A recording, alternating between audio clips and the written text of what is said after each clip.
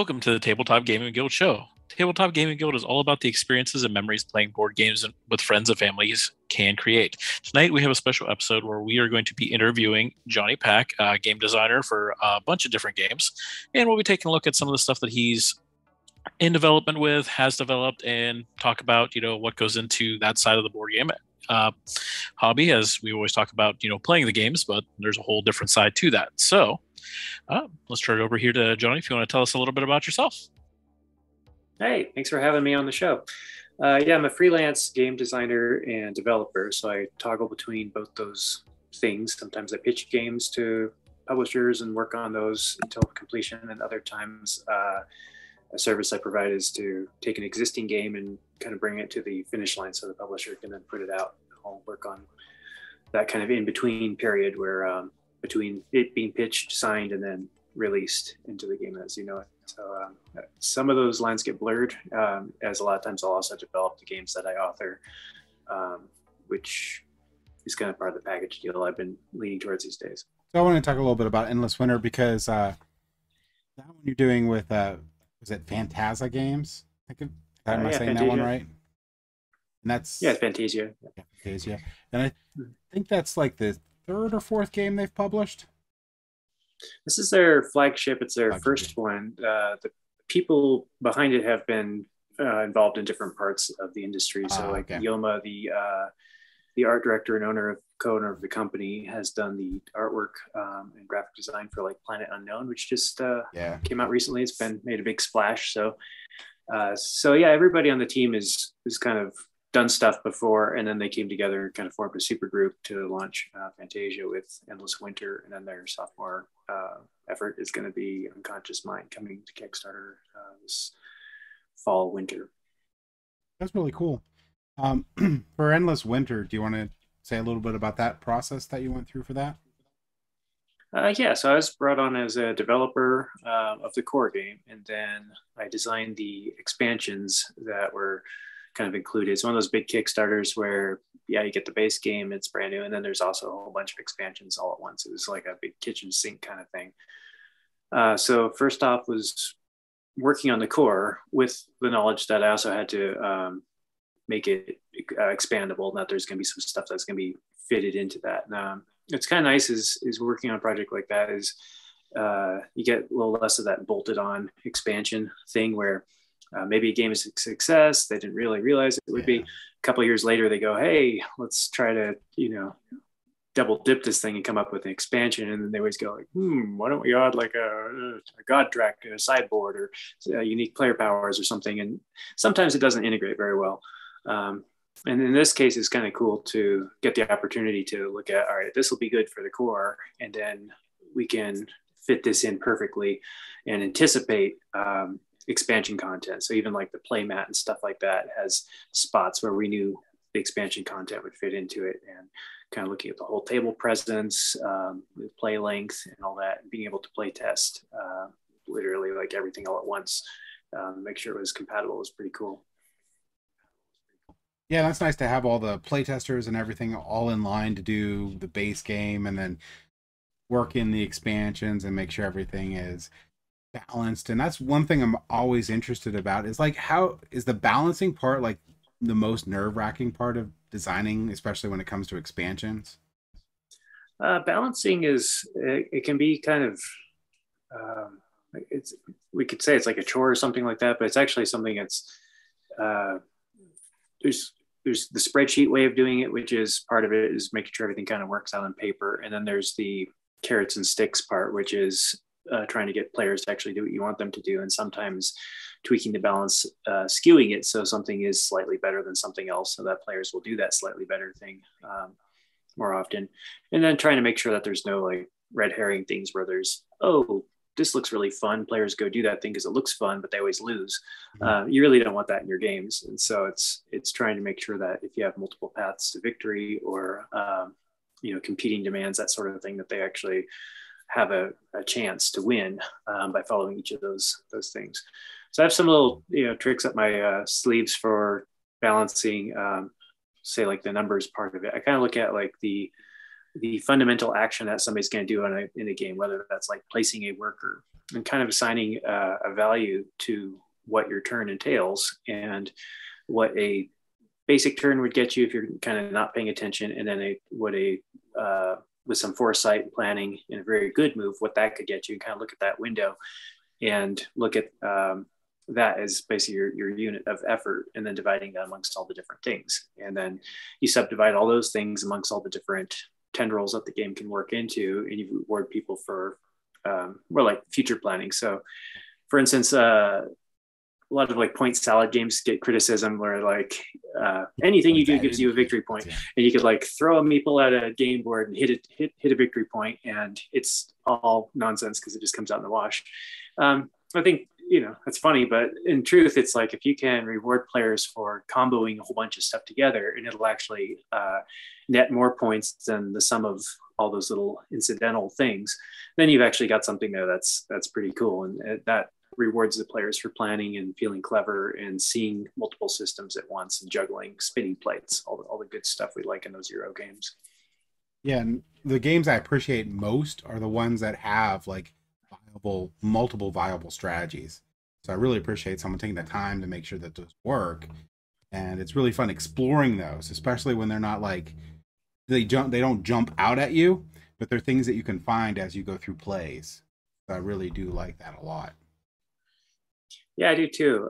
One of the kind of two schools of thought is, it's a very subtle distinction, is if you have multiple paths to victory, say in a game, and they are discoverable, like the designer actually made it, and it's like, here's a ladder, you do this thing, and then you go here in step 2, and then you do this, and you do this, and this should compete with this other, shipping strategy versus this building strategy.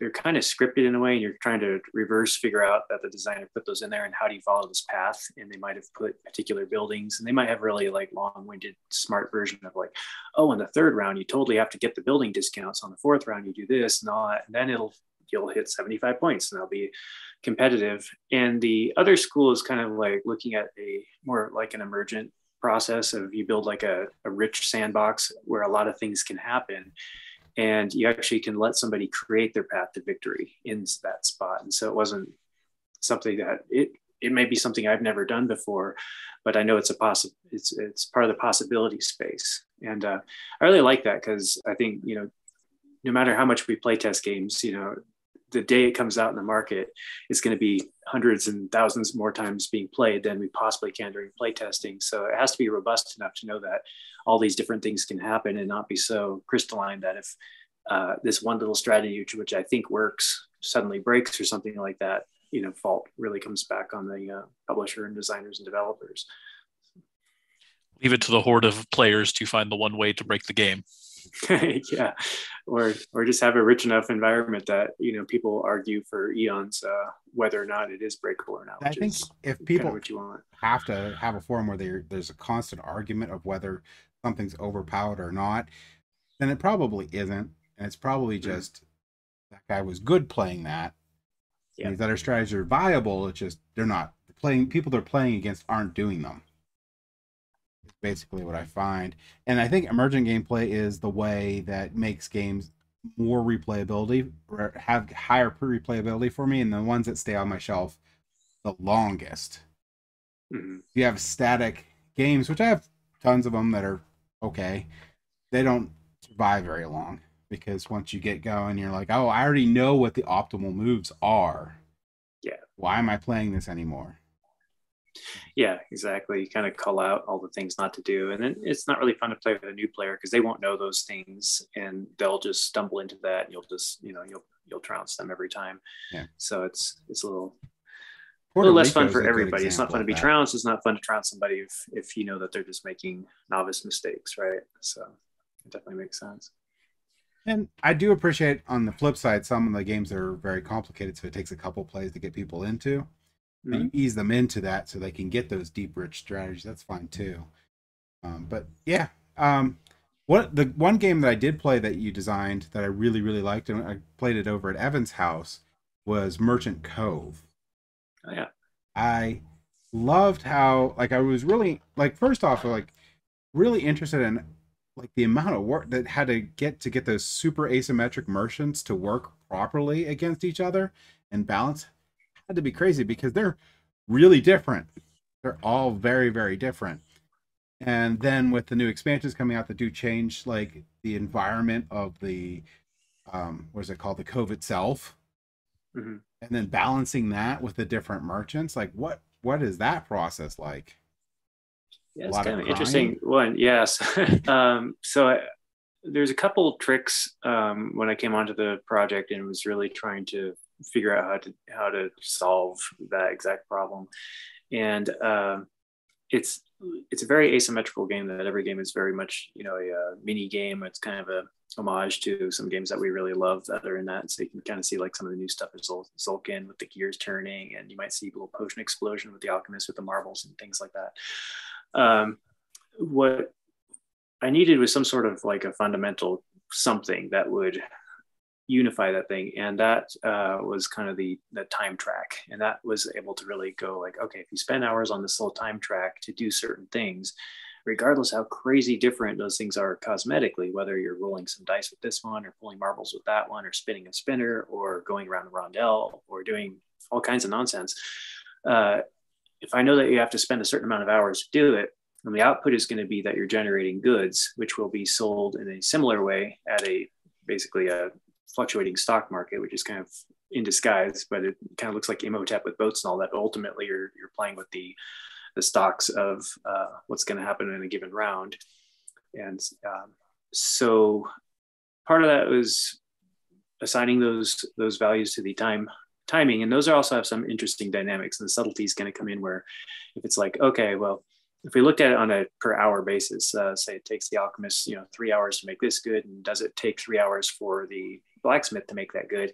Not necessarily so, because some of them are going to work on a quicker flip sort of thing. So the blacksmith, for instance, will use small amounts of time to turn and quickly make a bunch of goods, but they have to just keep making them, and they don't get as much foresight. Where the alchemist will kind of get to that equilibrium point where the right amount of hours is gone per unit, but they have to wait and make a really big batch of everything, gather.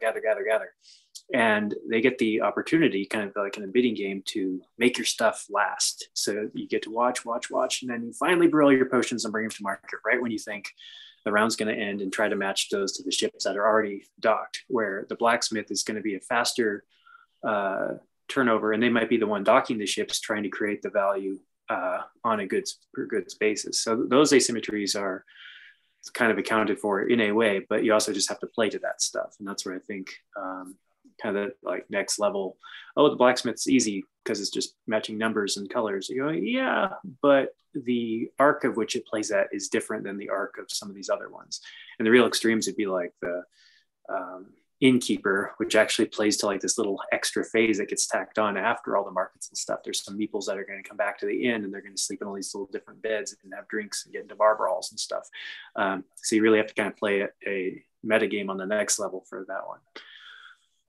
So that's kind of the fundamental, was really just getting the time track costs, and then knowing that ultimately everybody's going to be making goods that are roughly the same value. Like the Dragon Rancher makes these big overvalued goods, but we kind of accounted for that too. It's kind of like a super good, and it's like, okay, well that's kind of like a good and a half worth of this, and you have to sell these at, say, the black market or whatever, and that's going to discount some of that value from the assumed corruption costs, and we try to balance it out like that.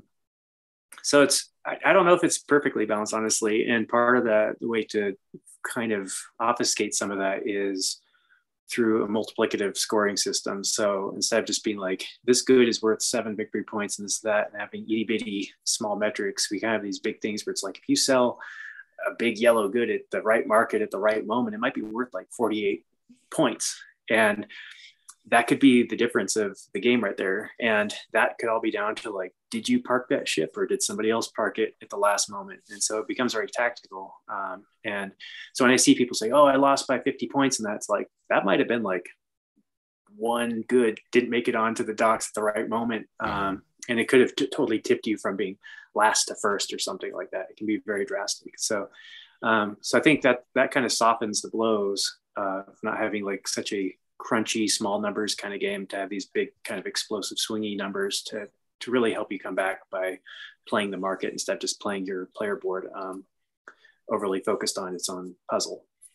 Yeah, so Yeah. a funny story about that. What I wanted to say about the blacksmith itself, every single board has like interesting decisions you have to make. Even that board there, you have to decide whether you want to advance your dice pool more with that one, which I thought was really cool. Hate them. Anyway, no, I don't. Cats. Anyway, but I played the Chronomancer, I believe it's called. And everyone thought that the Chronomancer was completely broken for the first half of the game. Oh, really? I created this engine in there, and I was getting all the gold stuff. And I was making sure the meeples would come down so I could trade them really good. And then I realized, wait a minute. I just broke my own engine because my engine was only doing these things, and it took forever for me to switch goods. Yeah. So I'm like, I should have thought about this a little better, because in the second half of the game, I had stuff I couldn't sell. Right. And I was like, yeah, we pushed all the yellow meeples that came in. Yeah, they went into the town. They were not coming to the docks anymore. And I like that. That's almost like a hidden resource depletion into the game. Like, you can buy all this you want in the beginning, but if you're so heavily into this one color, you're gonna run out.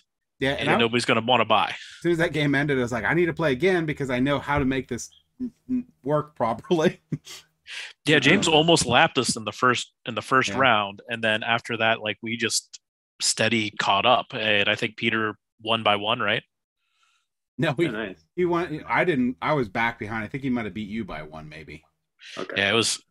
But yeah, I do love the fact that, like, you're playing your own game within the game that everyone is playing, and the time resource is phenomenal with that. How it ties everyone together. It was really well designed. I like that. Yeah. I love that with it being on Kickstarter now, we have 7 merchants.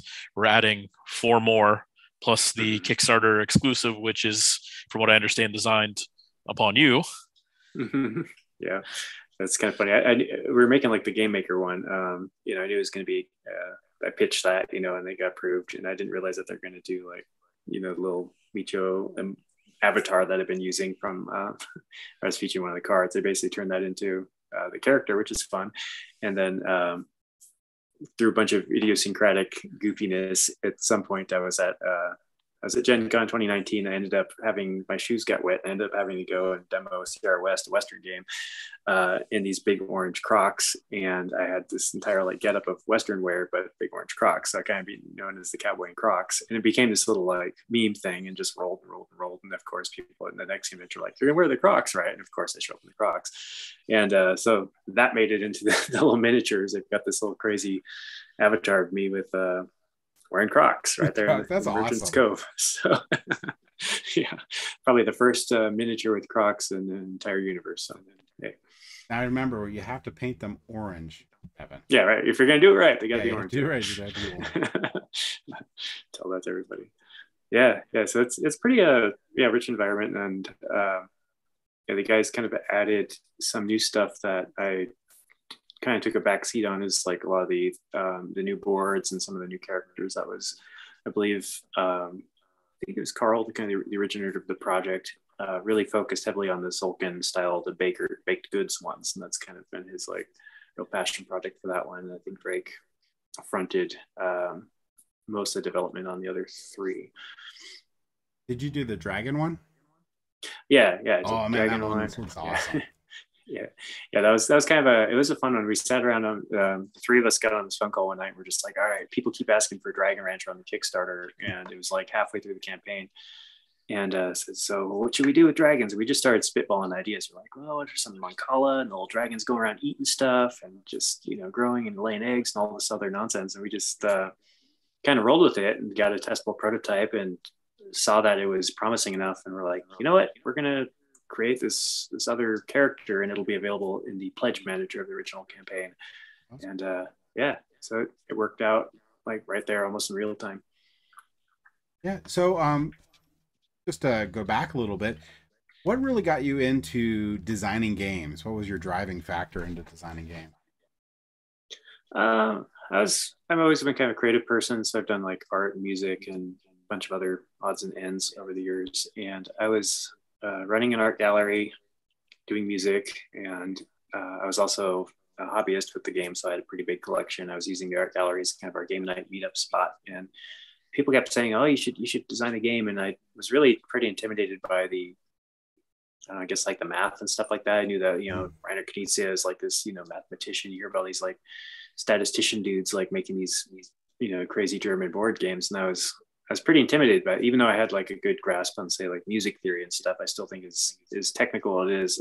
It's still kind of a soft science compared to like crunching hard numbers.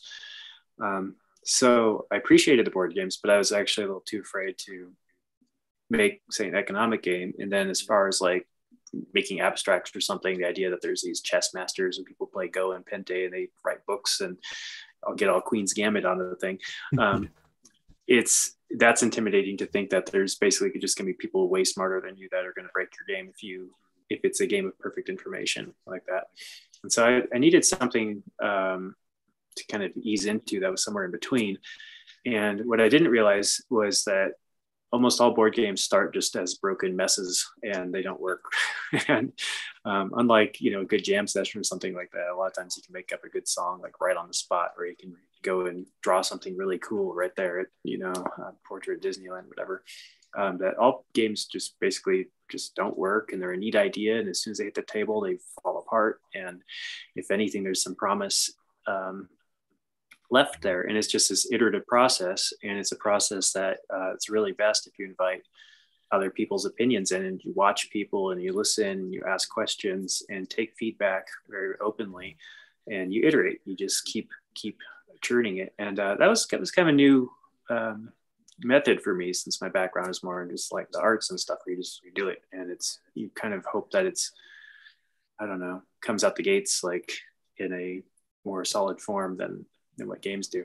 And so once I saw that board games are kind of, started broken and got worked on, they were less intimidating for me, because it's like, if you just sit here and tell yourself, I can make a broken game, right?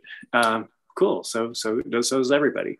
And, eventually even meeting some of my heroes of game design, like, and seeing their games in early states where they're also kind of timid and it's still got their handwriting on it, and seeing that even the greatest game designers I can think of, start off with sketches and they work on this stuff. And that's, I don't know, that really takes the edge off and makes it like, okay, just keep working at this. It'll get where it needs to go.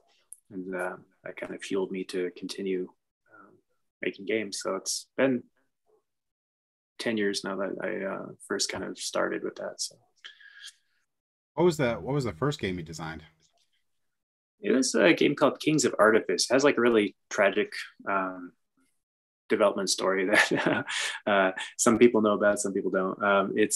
It's just one of those things, like everything that can go wrong with the game for a new designer, or any designer, went wrong with that game. And it's just like, it's like a great case study in what not to do as a new designer. So that was a pretty rude awakening for me. And at that point, it was either just leave the industry and never try again, or try something completely different. And so my second game was something I just kickstarted myself back when Kickstarter was hardly a thing. We're pre-Exploding Kittens kind of Kickstarter. I had to say, hey, you want to kickstart my game? And they go, what's Kickstarter? It's crowdfunding. What's crowdfunding? Like it was that early. So it was a very modest sort of thing. So I made basically a very small like vanity run of this other game, and kind of got my teeth on that, and saw the back end, learned about manufacturing and basics of fulfillment and all that stuff. And saw how much work it was. And I was like, I don't want to do all this work. And so I want to switch and try to pitch again, but I want to be smart about it this time and try to find publishers that are going to treat me a little better than those first guys did. That leads into my questions, because I'm looking at your accreditations and I'm saying, okay, you start off, every few years you're publishing a game. Then something happened, and then in 2019, suddenly you're publishing all these games or designing all these games. So what kind of triggered that big increase and made you more prolific all of a sudden? It was just, it was bad luck that I didn't get anything before then. But after fulfilling the game in 2015, I switched and was like, all right, I'm going to pitch games. And I was listening to podcasts and getting advice about going to speed dating events, pitching contests, all the racket. and I started to hedge my bets. It's like, what if I make, you know, some lighter games, some medium games, games of different scope. And so if I do get the opportunity to talk to a publisher someday, I can at least ask them, like, what weight of game are you looking for? And if they're looking for something smaller and simpler, it might be something like what turned into a Fistful of Meeples. And if they wanted something bigger, I could say, oh, I've got this Coloma thing over here. And so I actually kind of filled out like a portfolio of different games, and a bunch of different boxes in there. And then I built a really simple drag and drop website where I kind of had a digital sell sheet for each of these things and a little business card with the link to that. And just kind of went for broke and set myself to any events I could where there was, you know, game design challenge or speed dating, or I knew there was just going to be publishers hanging out doing their thing, whether that was BGG Con or Gamma or whatever else, and just try to get it in front of people and hopefully get a call back or something. And honestly, like, all those games were rejected many times before somebody took a risk on me, which was kind of funny. Is like Fistful of Meeples lost several competitions, I think.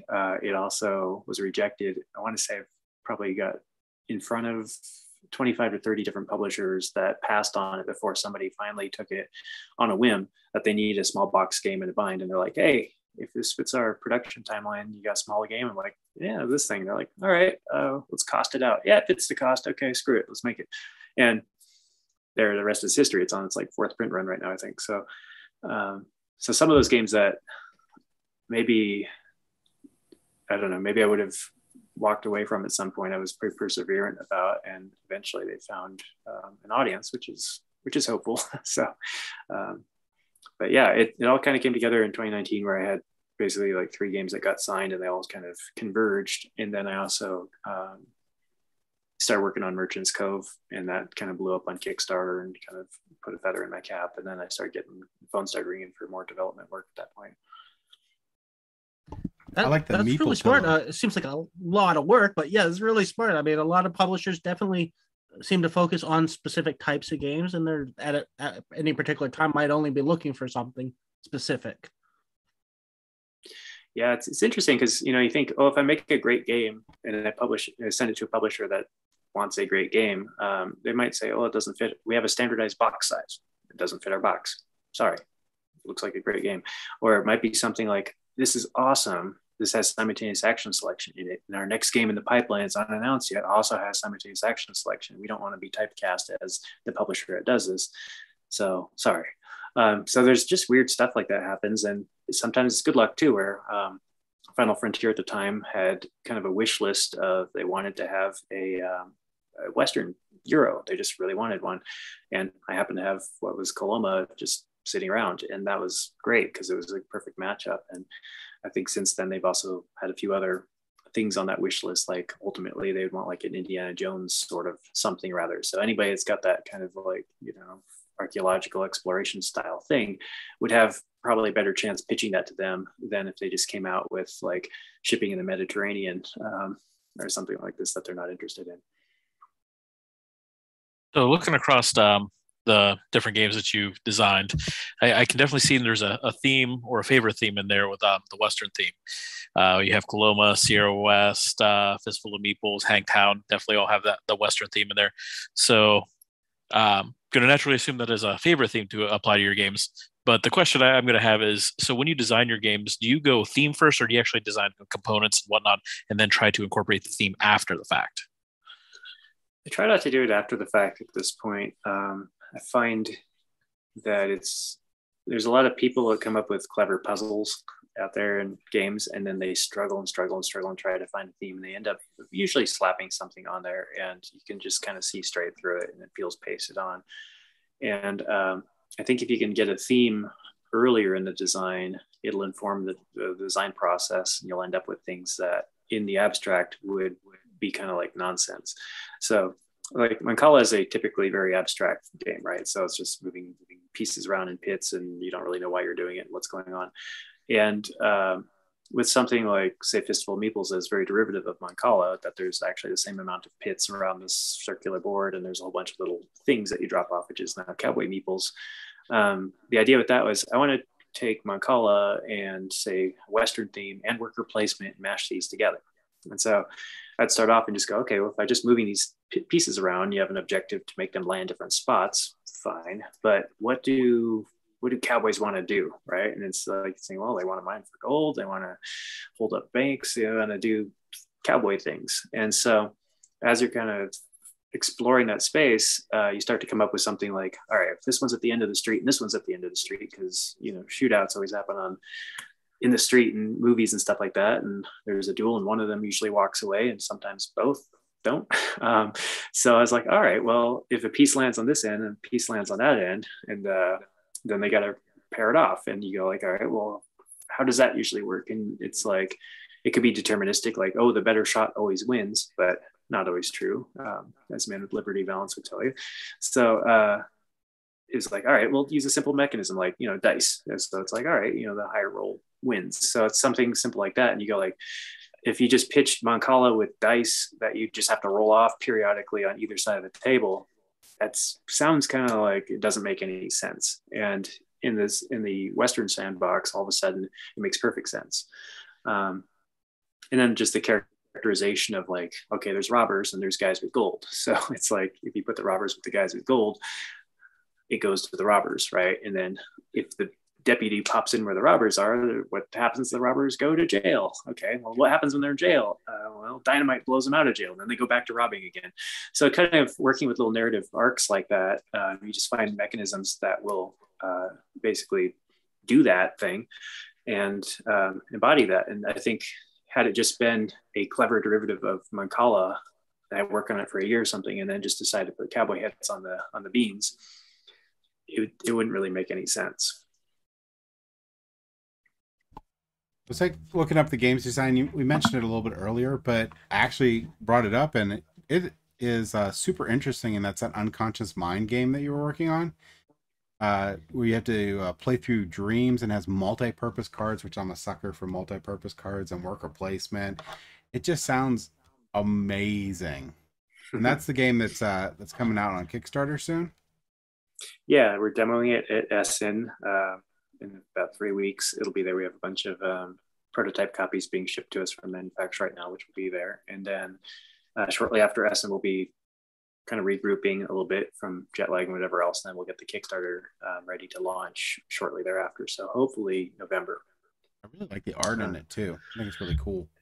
Yeah. It's the art director, Yoma, had this ambitious idea to try to take two famous artists, one Bosley, it works mostly in digital, and Vincent Dutray, who still works with traditional, pencils and things, and see if they would mash up. And I remember being on kind of the first call where the artists were meeting and we were discussing this, and we were kind of like, how are we going to blend this cover? Because you really want the cover to bleed over, and we're sitting there going like, all right, well, Vincent does the bottom part here where there's the client in the real world, and Bosley does this dreamy world back here, and if there's some color palette that ties it together, and how do we blend these things, especially on this kind of ambitious cover, and kind of mapping out like, all right, I'll start, and then where the red line is, you'll begin, and I'll pass this off to you, and then we'll come back and we'll like touch all this up.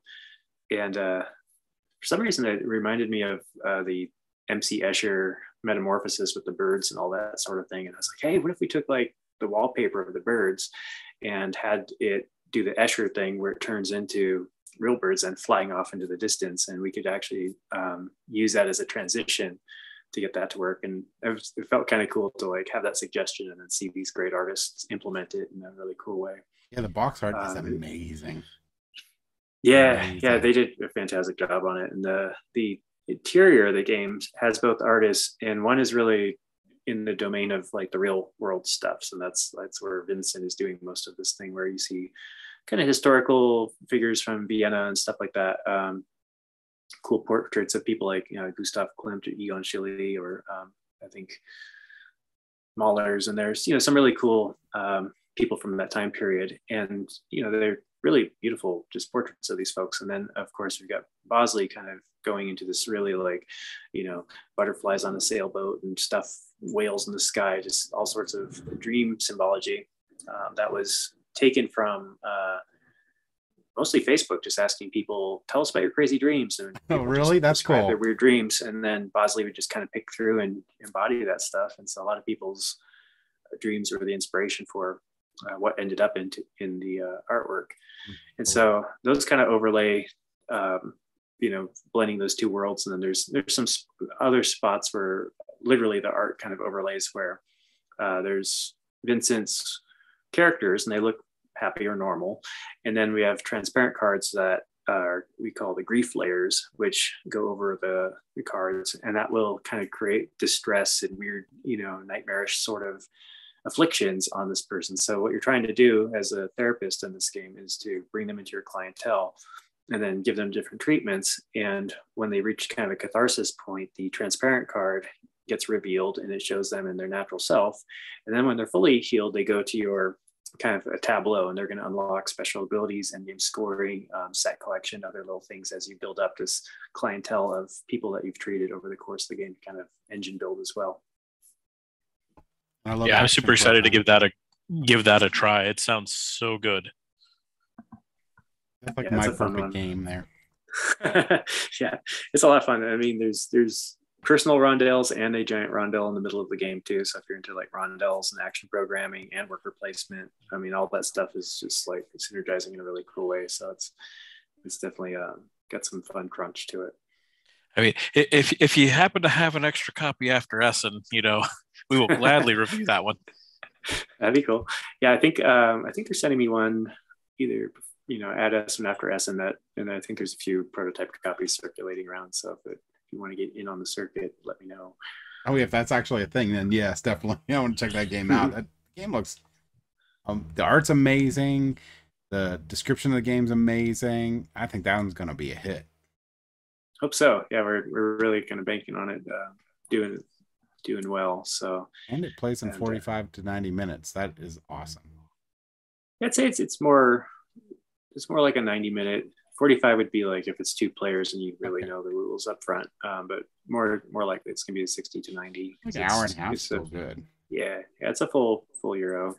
Usually with like a teach it at a convention or play test, it's I'll use like a 2-hour block to teach it and try to get through and take a little bit of feedback at the end. I'll fit a 2-hour block generally. Sometimes on TTS it's a little slower. Oh, I'm a master at TTS. Yeah, I'm not a fan, but it's a necessary evil for what we do. Is it on TTS right now? Yeah. Okay. If you want to play with us, you can definitely play test. That'd be awesome. Mm-hmm. So one that, as we talked about before we started, that just is fulfilling now, Endless Winter, which is a really neat looking one because, I mean, it's prehistoric based game, which you don't see a whole lot of those out there. If you want to talk about that one a little bit, because it seems a very interesting one. I just saw it pop up on a couple Facebook groups that, talk about board games, and people were just receiving them and they were like, oh, I just got this game. It looks really awesome. And I saw it, but I haven't really looked into it. Then after I saw on the post, I was like, oh, let me check this out. And I was like, wow, this looks really neat. It's so it was designed and developed concurrently when Arnak and Dune Imperium were being made. It was one of those weird things where worker placement and deck builder hybrids had like basically 3 things all kind of came out at once. The thing was 2 of those came out in retail right then, and one of them went to Kickstarter right then, and that was us. So we're kind of like late to the party by a little bit, and then by a lot because of shipping and stuff, making it much longer process in the pipeline. So it's finally coming out, and it does hybridize those things in a different way than both those games do, but there is a little bit of overlap, which was interesting because it was already done by the time I play Arnak or Dune Imperium, and just I really wanted to play those 2 games just to see what did they do. Paul Denon's a great designer. What did he do as far as this goes, and being like, oh, cool. Like there's some little similarities in certain parts of it. There's some big differences. And this one is kind of the thing that's probably most different about it is in this one, you're placing a worker, and depending on the different location that you place the worker, you can play cards to kind of power that worker to do things. And so if you have cards that you put into your deck that specialize in the place that you put it there, it'll do them much more efficiently. So if you send somebody out to the hunting grounds to go find mammoths or whatever, and you have a bunch of hunting cards in your deck, you can then lay those out and do these big old powerful combos and hunt a whole bunch of stuff. Or if you're going to go on that kind of what looks like a Catan map, like a big area majorities building area, you'd use these migrate actions. So you might have a ton of movement points built up in your deck. You go, okay, this hand is great for movement points. I'm going to put my guy there and then spam that really hard and move all my units out. So that's kind of the main gist. And then the next little step is that cards that you don't play in the round at the end of the rounds, because they place workers, and then eventually they'll come back. Before that happens, you can take any cards that you want from your hand and you place them into a face down pile. And this becomes basically a bid for turn order. So when you reveal those, you look at the rank of your hand and go like, okay, I've got let's say 5 influence. That's going to put me in first in player order. And then the player is, oh, you got 3. That's next best. And that changes the player order for the worker placement of the next round. And then the lower half of the cards all fire off at that point of those cards that you put in there, where normally if you played those by some other means, that lower half is ignored. So that's where there's that little thing of like Dune Imperium. I think you're left over with a couple cards in your hand, and then you get those little perks off the bottom. This kind of turns into this big tableau that you can make with multiple cards, and then you can fire off this big old chain combo in any order that you choose right before you score the board in the new player order. So it can be this kind of dramatic unfolding of how you play to that round. Like, do you play to the in game where you're placing workers and throwing your cards as fast as you can to do stuff, or do you sandbag a little bit, put those in your thing, slam player order really hard, and then unveil this different action tableau that'll fire off. And then basically there's a bunch of mini games, kind of like similar to like Trajan or Coloma or something like that, where over here there's a big map and you're moving around getting area majorities. That's going to give you resources. Then your deck building, that's one mini game. Then you got this little abstract stacking these components, megaliths, and that's unlocking your player board, kind of like a Terra Mystica thing. And then you got this track, and that's unlocking abilities over here. So there's a lot of these different little domains, and then all the set collecting of animals, and then tipping them over to unlock their abilities. Each of those is kind of like, say, a path to victory, or you could blend those in a whole bunch of different ways. And at best, you could probably be good at like 3 of any of those 5 in any given game, and you're just going to have to let some of them kind of be your dump stat and try different focuses and kind of squeeze in where other players might be ignoring something, like, oh, people aren't hunting that much, therefore there's more animals for me. And you might leverage that information a little bit. Really sounds like something. Oh, this sounds like something we would have to try, because we're very big into Dune Imperium. I mean, almost all of us put it in our top 10. Oh, yeah. Nice. Okay. Almost all of us, except for one that got kicked off the show that's down below there. I was like my 15 or 16. Oh, yeah. Inexcusable. Until the expansion, then it's up in the top 10. I will say the dry erase boards on that cave painting expansion, those look really, really cool. The boards themselves, and it looks like, is that like action selection for that? So what that does is, so there's 4 main worker placement spots in the main game, and then becomes this 5th one, which is your cave painting board. And so it's kind of like what you'd expect from like a roll and write or flip and write, except for there isn't a rolling or flipping mechanism involved in it. And so you get this little easel. I'll show kind of the outline of an animal of sorts. On the back, it has different animals for different asymmetries, and then the front just shows a big mammoth.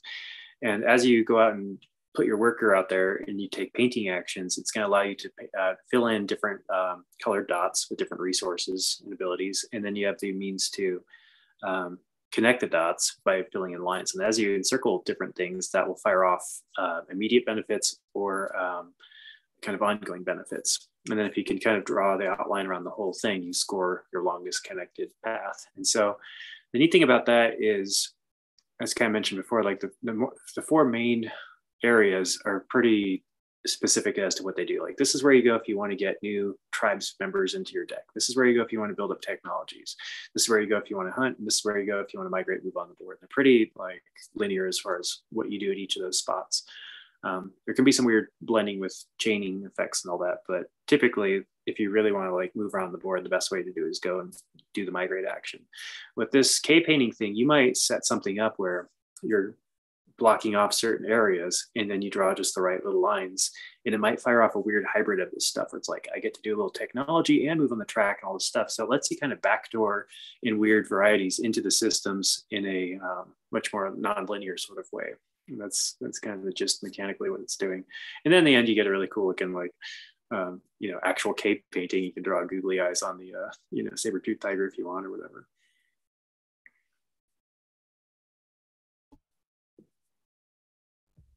Yeah, I wanted to comment on the fact that I really love the mechanic of, the cards you don't use being very important, which you talked about in the base game. And that's a mechanic I think it's underutilized. Dune Imperium did use it to some degrees, but not that many other games actually do that. Yeah, it's probably underutilized. I mean, I've seen some like really old games where it's like Reiner Knizia or something. It's like, oh, you play these cards to like move up these tracks, but it's only the cards that you didn't play that score the points for said tracks or something like that. So they kind of played with like some family games where there's kind of that inversion of the positive negative space of played or non-played cards.